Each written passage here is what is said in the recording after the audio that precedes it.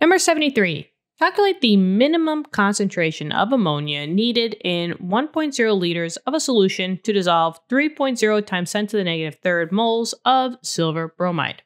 Okay. So, where do we go from here? Well, there's a couple of things that we have to know, right? They're asking for the minimum concentration of ammonia, and ammonia is NH3.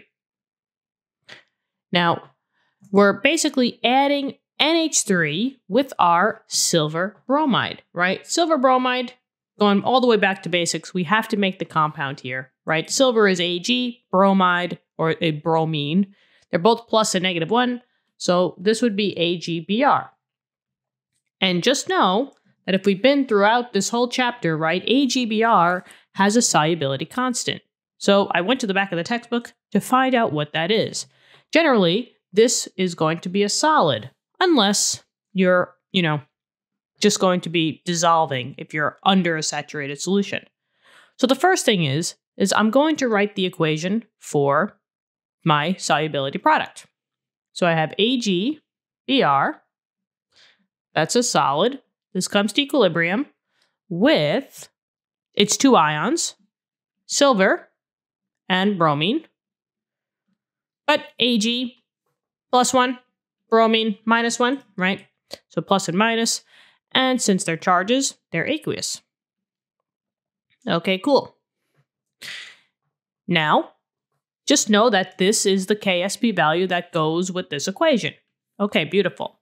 So maybe I can actually just get rid of this now. But now, where does this ammonia come into play?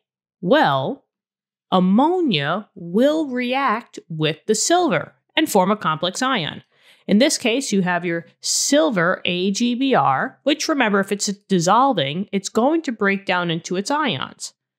And some of them are just going to be, ions, but others, silvers, the Ag pluses, are going to hook up with the ammonia. And that's our second equation. Now, how did I know that, this was a 2? Well, I just went in the back of the textbook. There was only one complex ion, and it's just AgNH3 with the plus.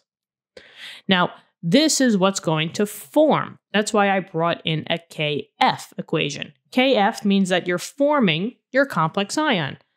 This and the ammonia are coming together to form your complex ion. So let's write that equation.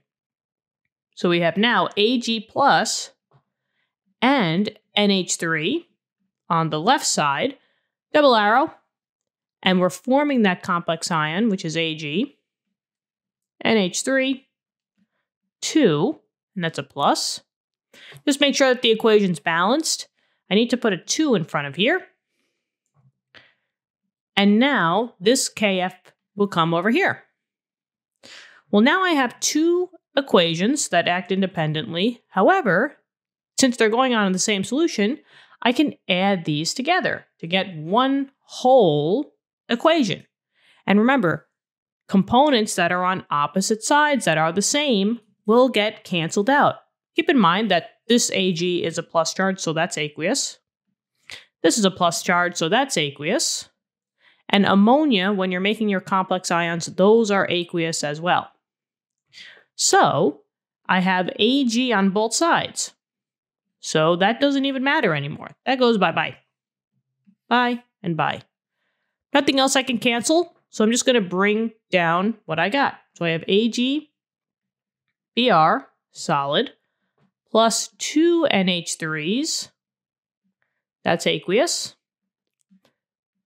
at equilibrium with Ag, NH3, 2 plus, that's aqueous, as well as the bromine. Okay, there's my new one formula.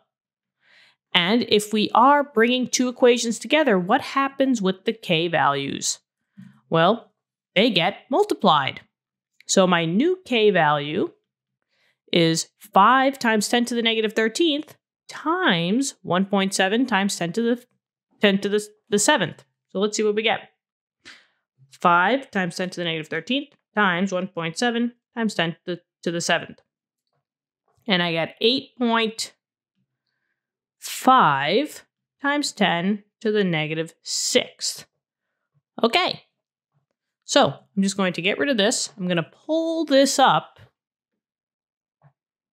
because now we're going to be working with just this equation. Now, remember, we only had 3 times 10 to the negative third moles of the silver bromide. That's this.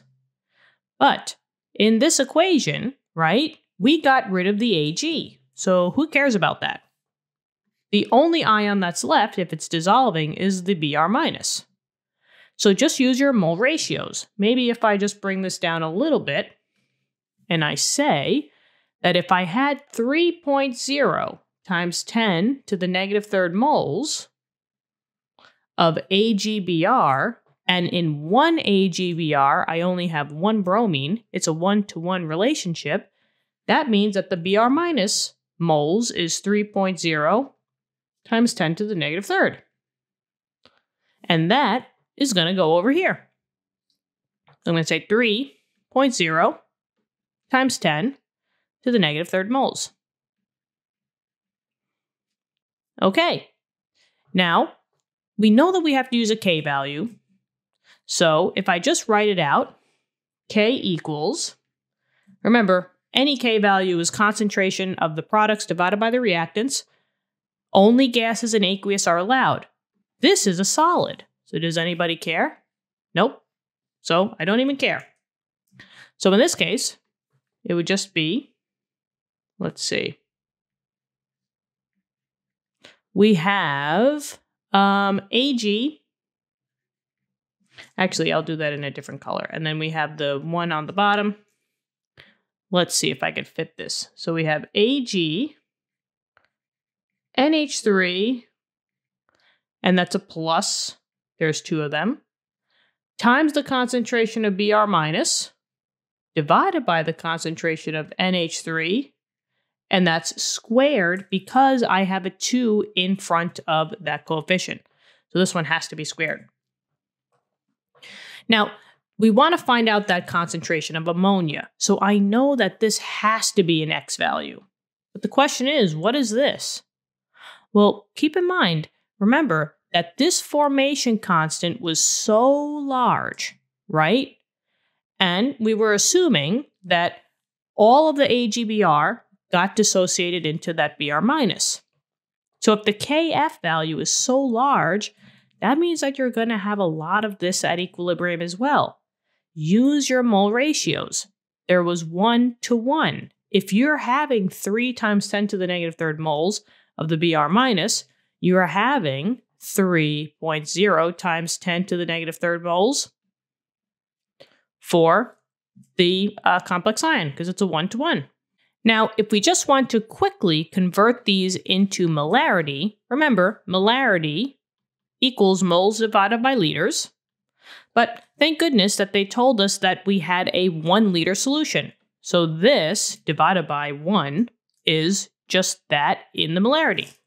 So the same thing goes for the other one. And now since we have molarity values, we can just plug it in into our K expression. So the K value is 8.5 times 10 to the negative 6th.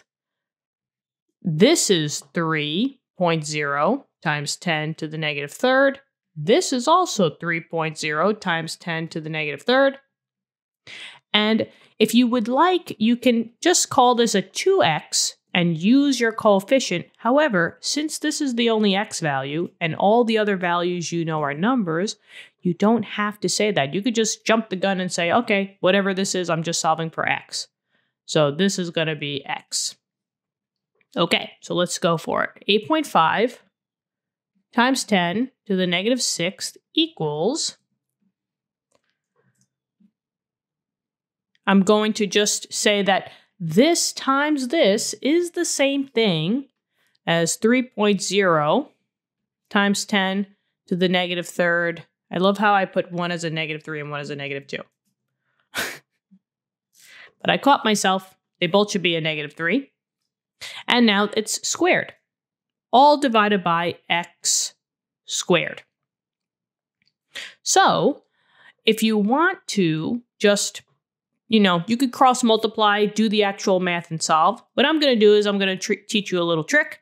If both of these values are squared, you could just do the square root of the whole thing. But whatever you do on one side, you got to do on the other. So both the squares get canceled.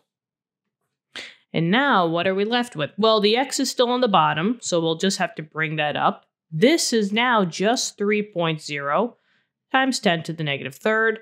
But now let's just do the square root of 8.5 times 10 to the negative 6. I get 2.91548 times 10 to the negative third. And then I'm just going to bring this over a little bit just so that we have a little bit of room. Cross multiply. 2.91548 times 10 to the negative third. X equals 3.0 times 10 to the negative third. Let's just get rid of that value, and then you have x by itself. 2.91548 times 10 to the negative third on both sides. 2.91548 times 10 to the negative third. Okay, this canceled. We're just left with x equals, which I'm just going to put up here. 3 times 10 to the negative third divided by 0.00291548 times 10 to the negative third. Oopsie, hold on. Okay, let me try that again. I was like, what kind of molarity is that? 3 times 10 to the negative third divided by 2.91548 times 10 to the negative third. There we go. 2 sig figs, so I would say 1.2. 1.2 molarity. And we want that concentration of ammonia. Keep in mind, we said that ammonia in this case was just X. So, if the concentration of the NH3, which we just said was X, well, that's what it is, 1.0 molarity. And that's the end of the problem. This one was a crazy one. Coupling reactions.